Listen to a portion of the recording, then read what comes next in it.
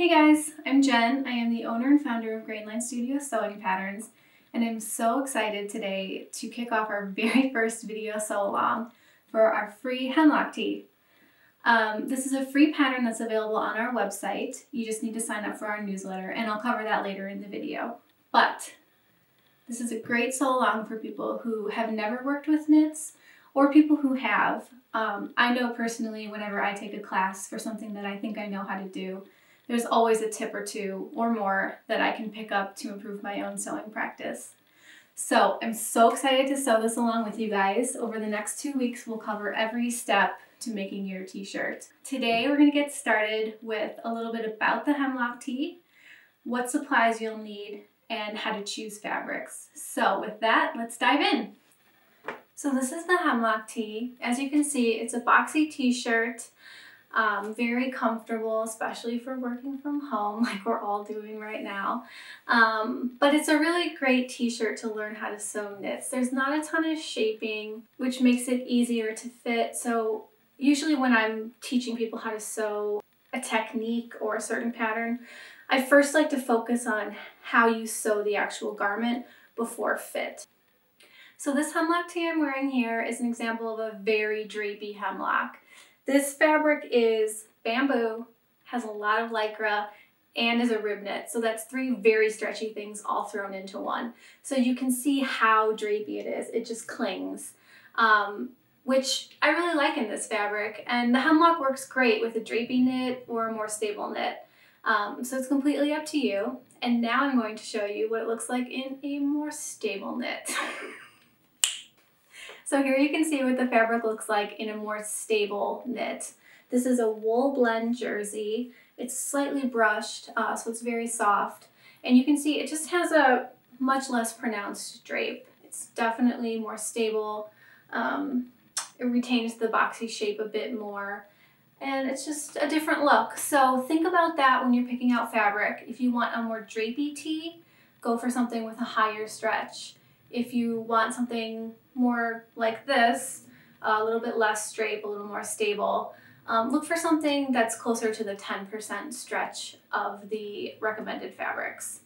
And now we're going to talk about those recommended fabrics. So let's move over to the table.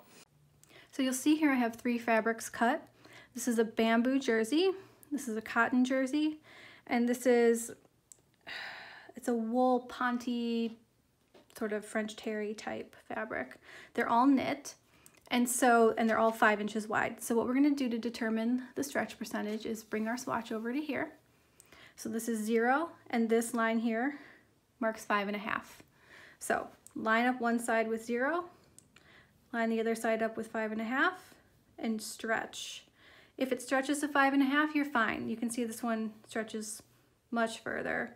It's a very stretchy knit. Then the cotton, you can see this is a little less stretchy than the bamboo, but it still easily reaches. Not a problem. And this is the least stretchy of all 3, but you can see this one still even reaches without a problem. You don't want to be stretching it so far that you can see the knit sort of distorting. You want it to be a natural stretch. And so that means all 3 of these pass the 10% test. So we are set to make our hemlock with any of these 3 fabrics. And I'll be using this one for mine because it has a very discernible right and wrong side, so you guys can see what I'm doing very clearly. All right, now let's go talk about our other supplies, because you need a little more than just fabric. In order to make the Hemlock Tee, you're obviously going to need the pattern. The Hemlock Tee is a free pattern available for our newsletter subscribers. So to grab the pattern, head to our website, grainlinestudio.com, which I'll link in the comments below, and scroll to the bottom of our website. In the footer, you'll see an area called newsletter, and then a box to enter your email address. Enter your email address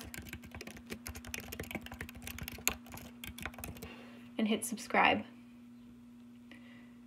You'll see a little green text that says, almost finished. We need to confirm your email address. To complete the subscription process, please click the link in the email we just sent you. Now go to your email and you'll just need to confirm that you did mean to subscribe. Once you hit confirm, you'll receive a welcome email with the links to download the pattern. So just download the pattern from there and you're all set. You're going to need something to cut your fabric. You can either use a rotary cutter or scissors. It's completely up to you. A lot of people like to use a rotary for knits. You'll need a rotary mat as well. I prefer to use scissors just because that's what I learned. And you're going to need a few rulers. I like to have a gridded ruler. I use this to lay out my pattern on my fabric. I always have a measuring tape. This is how you're going to determine what size you need to make, and also it helps for laying out the pattern on the fabric. And then finally, I like a seam gauge. These are great for marking your hems, pressing your hems, very useful. So you're gonna wanna have one of those as well. I personally like to trace my pattern onto my fabric and then cut it out rather than cut around the pattern, because every time you nick your pattern, it's getting a tiny bit smaller than the last time you used it. And this is very nitpicky, but this is the pattern maker in me who has to trace their pattern out every single time. So if you're going to be doing that, you're going to need a marking tool. These are 3 of my favorite marking tools. This is a Clover Choco liner. It has a little wheel and the chalk just comes out of there. This is a bone chalk pencil. You can see that super fine lead. It's just chalk. You can trace around with that.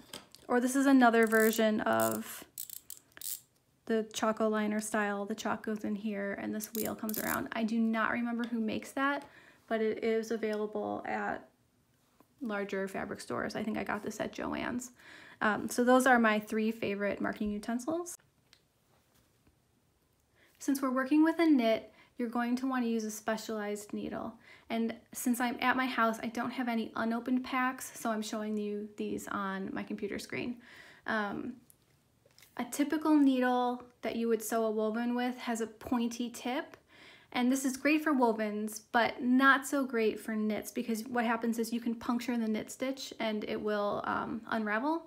So you want to use either a stretch needle or a jersey ballpoint needle, and these needles differ from traditional needles in that they have a rounded tip. It's slightly rounded, and that enables the needle to pass into the holes of the knit rather than puncturing the actual fibers. And generally speaking, you'll use the stretch needle on more tightly woven jerseys with lycra or other stretch fibers in them, and the jersey or ballpoint needle on fabrics like that don't have the lycra, or maybe it's a sweater knit, just something a little bit less fine. And of course, test out your needles on your fabric beforehand, because this is a general rule, but it doesn't always hold true. So you're gonna wanna just do a test beforehand. We're going to need thread to make our garments, of course. If you're using a serger, you'll need cone thread.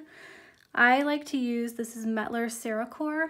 It's a really high quality thread. It has a tight weave and it just makes a little bit less dust in your serger. And I find that it's easy to get a good tension with a thread like this, but I'm sure you have something that works well for you. If you're using a sewing machine, you're going to just need regular sewing thread. So this is Gutermann 100% poly, just standard thread.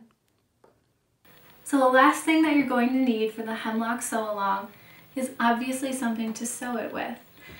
In this sew along, I'll be walking you through how to use either a sewing machine or a serger for the construction. Just keep in mind, if you're using a serger, you're going to either need a cover stitch machine or a sewing machine to do your hems. If you're using a sewing machine, that's the only machine you're going to need. So that is it for today. Thank you for watching. We'll be back next time with how to assemble your pattern.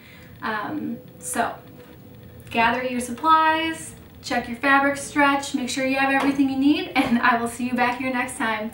Bye!